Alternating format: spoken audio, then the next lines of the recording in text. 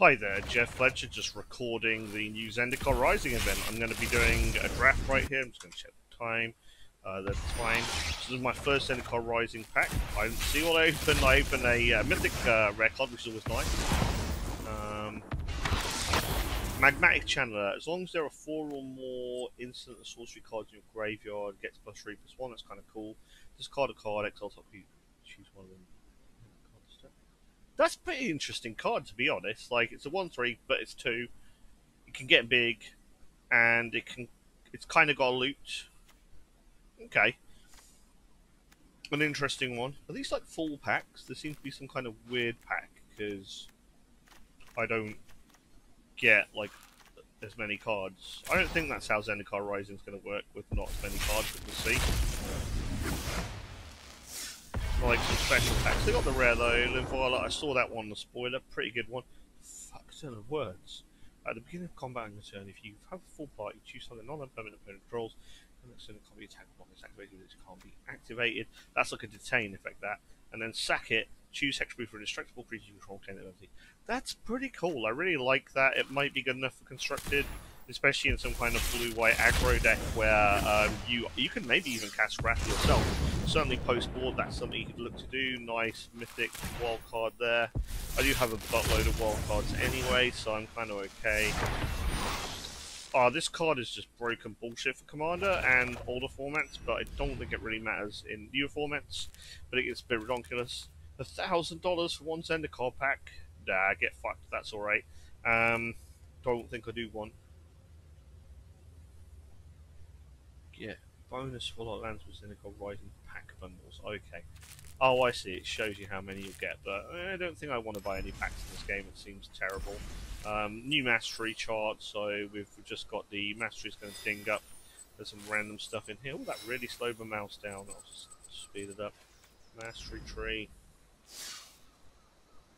New looking trees. Okay, I guess. What's at the top of them? Emiri is cool. Quite like that. I think that's good in older formats, that Academ's Awakening. Turntable Symbiosis, probably the best one. Shatter Skull, actually not bad. Seagate Restoration, not bad. What do you get in the meantime? Some stuff. There's probably a right way of doing this. You know what? I don't even have to do it now. I'll leave it. And that's something to think about for later. What I would like to get into is Premier Drafts for Zendikar Rising, because that's something that excites me. So let's click on that button. I really haven't looked over spoilers a lot, so I have some awareness, like there's a party archetype, there's some other archetypes. I'm not sure about the relative strength of colours, but that's part of what's exciting about this, to be honest. Let's just leap in. Pay my token for entry. Right, so there's a reward here. Island. Oh, nice, we're going to do this. Cool, I've got the Bucket Island forever on my account. That's very nice.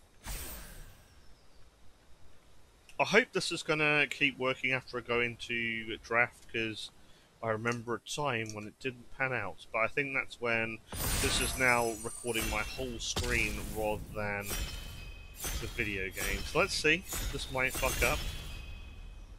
And if so, you'll never see this video, I suppose. Cool, so Planeswalker off the bat, that's exciting. Landfalls, whenever land enters the battlefield, put a loyalty counter on that. So that's how it gets loyalty. Untap target creature control. You may have it become a 3/3 element with haste and menace to turn to land. That's a pretty meta ability. This is the -5. Put a creature card with converted mana cost less than or equal to the number of lands you control onto the battlefield from your hand or graveyard with 2+. So that ability is really cool. I think I'm likely to take that because I do want to try this in constructed. I'm going to have a look around the rest of the pack. We do have 35 seconds, so I'll click on that. Decent flyer. Nice ability. Wow, that's very good. That's very good indeed. Trample, that's a nice guy. Not as good as the blue guy. That's also not bad. Disenchanting. Bunch of reasonable commons. Oh, that's a big... Okay, that's a nice, cool, like thing. So it's a 6/5 trample for 6. And then you can, if you want to, bounce some lands to reuse effects. So that could be a nice curve topper if that's the thing you want. Wow, 6 mana. An excess number of creatures in your party. So that's at least 1/1. But I think when you have a Planeswalker first pack, first pick, you just got to take it. I think that's the thing. Rigorous sacrifice lands. 2 basic land cards, put them on the battlefield. Tap. Let's shuffle your library. So this is Harrow. And that's pretty damn cool, I think, in this format. It's very too basic. On the battlefield, taps. It's kicked. So that's like real powerful once you get to kick it. The top 5 cards. Jeez, you don't get long. Broken Wings. Yeah, destroy. I remember that being nice in the original format it was in. That's pretty nice. Just draw a card off a 3/2. Um, that's kind of reasonable. Oh, that's quite nice as well, little effect. And there is this. That's a member of the party, but so is this wizard, and this is a free member of the party. So I'm going to take that. I mean, what's this in here is binding. Okay, that's pretty cool. So that's just a straight removal spell, and you can enchant planeswalkers with that spell. So it's pretty nice. But I think Jiraga Visionary is good. Maybe it's Willing Regrowth. That seems pretty good as well, especially in a landfall set. Maybe that's a mistake not to take that. Yeah, the Visionary, it's a free creature. 3/2 is not as good as it once was, but it's still decent. Bloodchief's Thirst.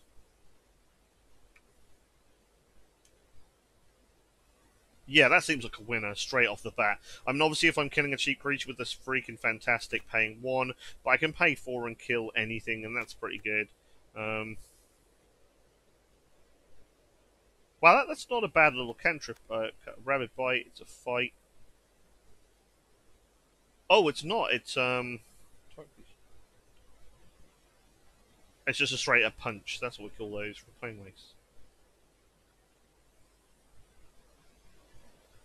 That's kind of cute. Like, it's okay. There's another in here is Binding, and I'm definitely going to stay on the colours here. Ruin Crab's nice. God, there is a lot to talk about in a very small time to digest it in these packs at the beginning. So it is a pretty tight time limit here.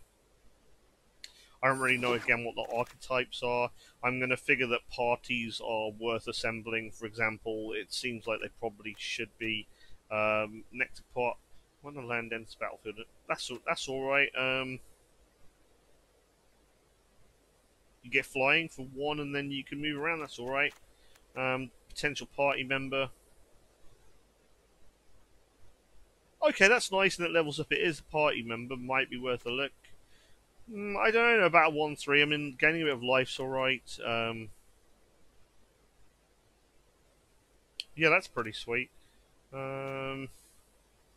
I mean, this party member seems a bit lackluster, but I'm guessing anytime I'm gonna like figure that this ability has some good payoffs and that it's worth doing. I am not certain about that yet, but let's figure that. Thwart the Grave.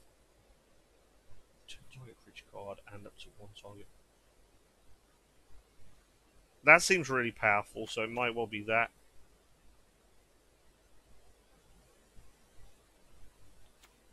What? Enchanted Land is a 4/4 elemental creature with reach and haste to land. Oh, it's kind of meh. That's kind of nice. Let's take the Swart the Grave for sure. It's a potential means of card advantage. It keys off the party.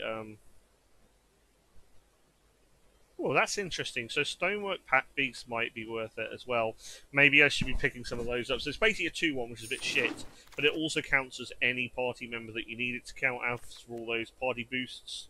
So I don't really have any party boosts yet, but I think they are there. That's kind of nice. 5/4, you're going to gain some life. That looks very solid. So a 2/1 with a bit of a drain, but I don't like 2/1s for 2, to be honest. Subtle Strike, choose 1. Target creature -1/-1. That's a quite nice little cheap combination. If that spell was 1, but I think the Turn Temper Ascetic has won it for me. He's also a cleric, so he is a party member, and that's pretty sick if I'm using this Swart the Grave, because I could bring back the Turn Timber and another guy. Yeah, this looks ridiculous. There's another Ascetic here. You have to have another rogue for this guy, but it's like a fine duder. But again, I think Turn Timber Ascetic looks pretty broken. If you end up in any kind of a race, this card seems like it's going to be very solid. Oh, that's cute. So it's like one of these, but you can't miss. I kind of like that balancing to that sort of card. There's a Vampire Cleric here. There's a Rogue here that wants me to have other rogues. What have I got? I've got a Rogue here, a Wizard, a Cleric. I'll have a 2-drop. I don't think it's that good of a 2-drop, but Haven't really got a 2-drop yet. Haven't got a 3-drop either. Fuck it. I don't know how often I'll be gaining life. Oh, there's a little synergy with this thing and this thing. So when I can gain life, I can drain life, and there is a bunch of things that say drain on them. So maybe that's good. Draw a silencer. So this can be like a full Necrotal when you have like a complete party. I don't love this, but I am going to take it. I think we're likely to be able to get at least -2/-2 or -3/-3 out of this, and maybe that will be acceptable. Also, don't know how truly good getting a load of Nectarbots and Marauding Blight Priests is, as the cards themselves seem kind of meh. We don't sideboard. This destroys artifact enchantment of creature with fly. That does seem versatile though, so I'm gonna take it. I don't know if I want to play it or not. This card's really cool. I'll probably want some for a deck that I'm building at some point.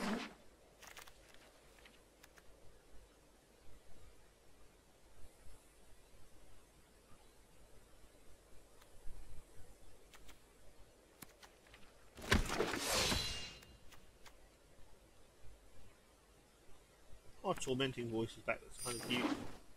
That might be good in my historic deck. So who are the party members? Is this getting told to me at any point? Cleric, Rogue, Warrior, or Wizard. So the one I don't have a Warrior yet. Green's probably got some Warriors, so I'm on the lookout for Warriors. I got Rogue, Cleric, Wizard, Rogue, Cleric. So 2 Clerics, 2 Rogues, and a Wizard.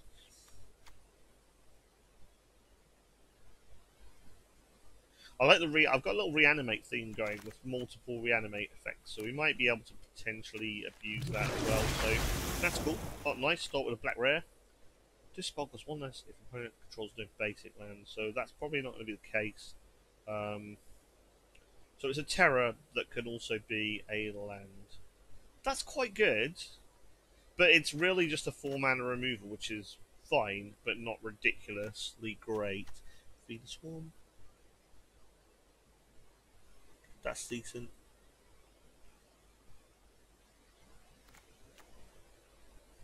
Light's good.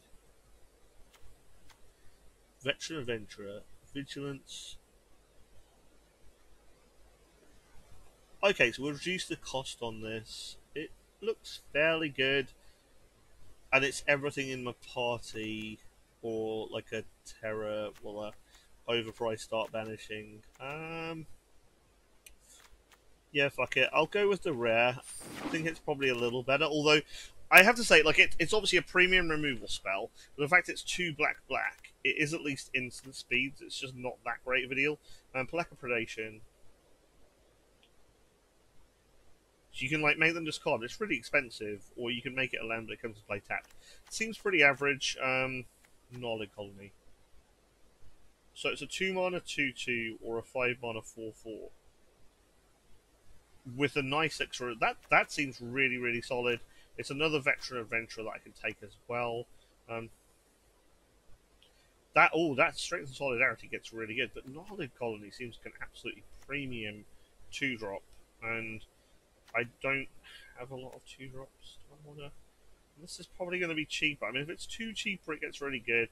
Let's gamble. Let's go with the theme a bit more. But I think the Knowledge Colony is the better card, and I maybe wanted it a bit more. But this early in the format, I want to try and test the strength of this theme. 2. Okay, so there's a little theme of +1/+1 counters getting an ability, which is kind of cute. Destroy a creature or a planeswalker, costs a bunch. We've already got one of those. I mean, it is like still a probably fairly premium removal spell. Feed this one. Black has a lot of removal in this form, and that's something worth noticing straight away. There is a Chiraga Visionary, which is a party member, and I do really like that you get a 3/2 and you draw a card. So this just gets reduced by creatures in your party, but I think like building my party up. But given that I've already got 2 decent terror effects and Drada's Silencer, I think I have 2 decent terror effects. Do I? Yeah, Bloodchief's Thirst and this that are like decent costly terrors. So the Stomper, I haven't really got any landfall payoff at all. Oh, a Death Touch Rogue that costs 1, that seems good.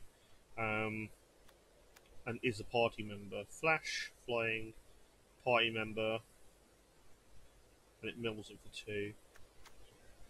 Yeah, no, I think this is going to be pretty good. What's this?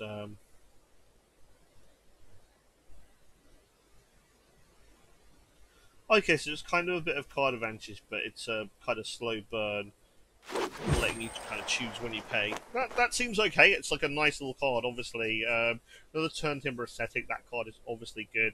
There's another Deadly Alliance. We're kind of flush for clerics, though. I think. Well, that's double wizard.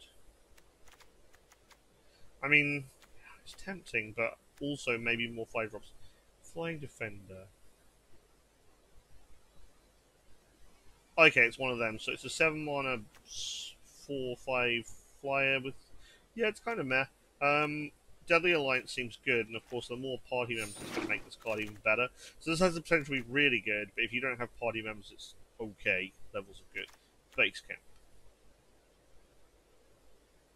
Okay, that's an interesting land. So it allows me to try and grab party members from other colours. There's the Stonework Pack Beast here, which is a 2-mana party member of all types, though. Um, and it fixes my colours. Yeah, let's go with that. Well, I messed that up, but it doesn't matter. Treadworm. Huh, that's kind of a cute ability. One less to cast for each creature on a party. So that could potentially get pretty good. It's not a bad reanimate target, but I haven't got anything to pitch it. The Treadworm's landfall's kind of nice, though. Let's take it. I don't know how many parties we're going to end up with, although we are doing well. Eradicating that. That's also sweet. Okay, so it's kind of like a slow burn, fairly shit removal spell. That's nice piece of card advantage. This is okay, it's not the best spell ever. The Elf Wizard's really good. Rabid Bite seems solid as a punch, but I think Jiraga Visionary seems a pretty nice card. One thing I'm a bit worried, we're a bit low on early picks, so we're going to have to prioritise them. I don't think we really want this card. Another Broken Wings. Ah, cool. Yeah, this card looks really good, and we're likely to have.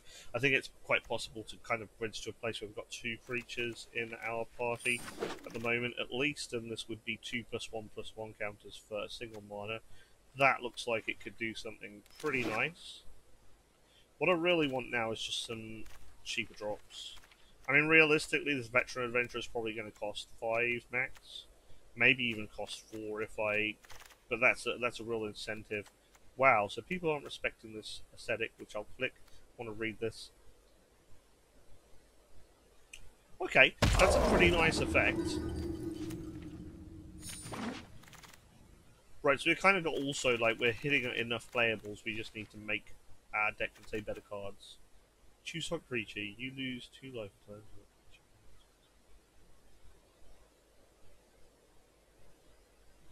Oh, cool, so it like, rebirths a creature at instant speed. Or it's a land. That seems quite a powerful effect. Blood Reckoning. So this can be good if you wait till later and you pay for it. It's kind of fine. There isn't a lot of on-color action here, so I'm just going to take this Malakir Rebirth. I don't know if I want a lot of this effect, but I could play it over a land or as an addition. Geez, okay, so not a lot of cards on color coming through. Blood Reckoning, yeah, we've seen that before. Sack a creature, draw a card, as long as you can draw a cleric. That's kind of a nice little card. It's annoying that the activation's 2. There's a warrior to join my party, which I think I'm just going to do. It also is one of the cheaper creatures I managed to draft, so that's fine. Black Bloom Rogue. Okay, so this is one of these, and then it could be a swamp. Okay, and they're kind of playing with you. If you hit a lot of them, you got that do I run less lands as a result sort of thing. Death Touch as long as I have a rogue. Zombie Bat, Flying Lifelink. That seems like it could be a pain if it gets kicked, but it's like a kind of poor deal at each cost.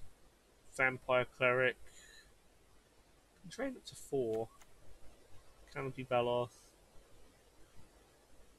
It's okay. Black Bloom Rogue's probably the pick just because I can play it as an additional land, which is kind of like a nice amount of flexibility.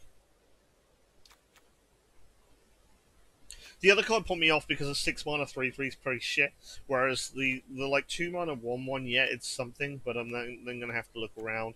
I mean, Turn Timber Aesthetic actually seems one of the best ways I can gain life, and It's only whenever I gain each opponent loses one rather than the amount of life, so it's not as good as it could be, but this pack is shit. I'm unlikely to want any of them. Let's just get that. I mean, I know that I don't want another one for sure now. Haha, straight away another one. Ooh, another Thought the Grave. That card seems powerful.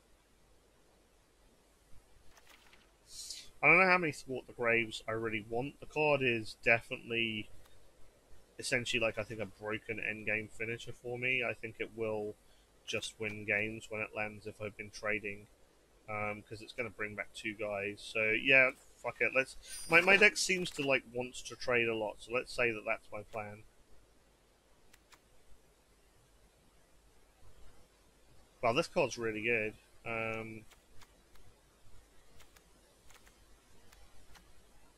I guess we'll snap up this 2-drop that is a party member for now.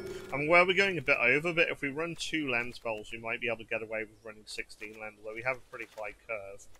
There's a Rabbit Bite and a Blood Price, so I'm just going to keep for now probably putting all the likely cards into the deck.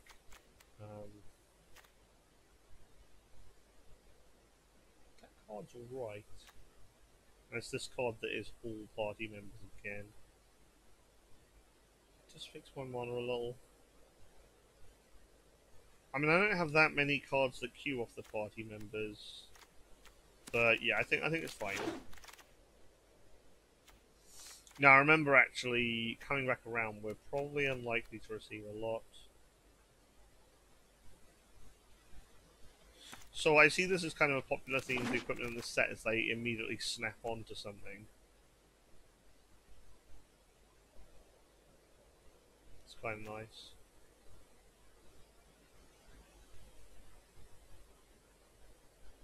That's kind of these. So it seems as well there's a lot of like just medium power creatures. They're not insane, they're just fine. In this set, there's just a lot of them.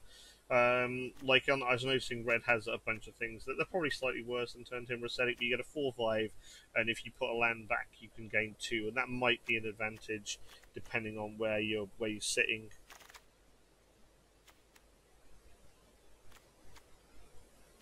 Black seems to have a fair bit of removal, but I haven't seen too much from other colours yet. And it'll be interesting to learn what tricks people are using.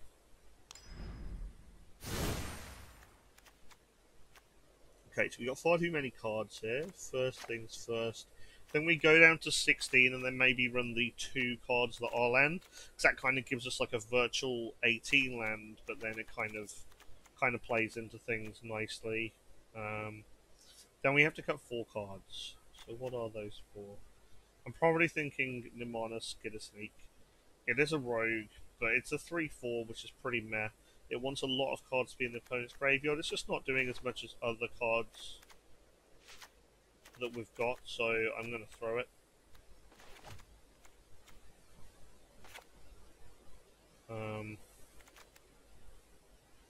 So here I get to look at top 5, pick a creature, and if I don't, then I can just draw a card. So it's like slow, but it gives me some card selection. As I think I've got a lot of multiples of things, so I don't think I need this card because I've got no one insane bomb other than a Planeswalker, and I think even that actually isn't an insane bomb. Like, my main bombs are Thwart the Graves, which I can't draw with this, so I think that's an easy chuck. You can just go. Kill spell, land spell, yeah, all these I wanted. Really wish I could have had some more Blight Blades, they would have been nice. I mean, Malekith Blood Priest doesn't feel very exciting. It's kind of Life Drain might be useful though. This is like a land, so again, that kind of... Broken Wings. I don't know about this card. Like, if I compare it on my own deck, I don't really have anything that this would target. Maybe Stonework Pack Beast. I don't know how good this card's going to be, so it may well be good enough to main deck, but I'm going to board it for now. And by board, I mean not play, as is the case in this format. So, we've got a third spell that's a land as well, so having 3 of them seems pretty strong. I like the Deadly Alliance gets cheaper the more party members. We've got 4 Turn Timber Ascetics. That is a lot of that card. It's a pretty strong card though, but I think we can cut one because we've got some 6-drops as well, and then I think that gives us a fairly balanced deck. Broken Wings is like the maybe Pathless Trodden, but let's try this out. We get to have this run a deck box as well, so that's the draft. I'll see if this video works, and I'll come back with a gameplay video. Thank you for watching.